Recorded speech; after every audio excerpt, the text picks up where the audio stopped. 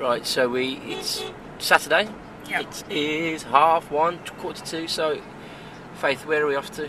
Okay, we're going back to the first place we took you to visit, which is Khushi Home for Girls. Khushi means happiness, which is in Okla industrial area. So it's one of the more industrial parts of the city. It'll take us about an hour, I think, to get there. And we have a workshop with a couple of people. So one of them is a folk musician and one of them is a member of our team who's sitting over there, who does theatre and drama. So that's where we're going. What are the names of the musicians? Okay, so one of them is Neeraj Arya. You met him on the first day again. And the second one is Sikandar Kumar. Sikandar, I hear he's a bit of a dude. Ah! What are you going to be doing today, Sikandar? We're going to be doing some songwriting workshops.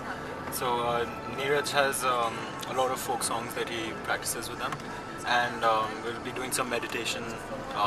Basically, we'll be playing some music for them and trying to create some mental images and seeing what happens.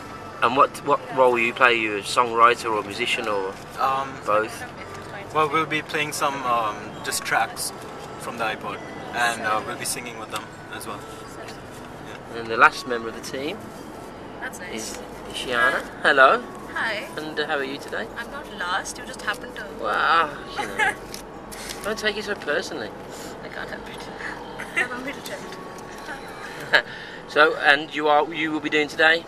I will be helping keeping the kids quiet.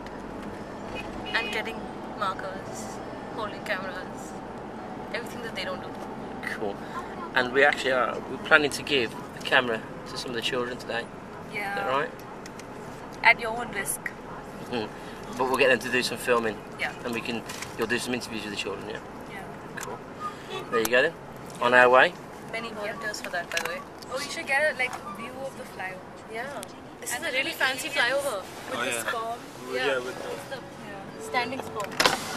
Standing sperm. There you go. Come to Delhi and see the standing sperm.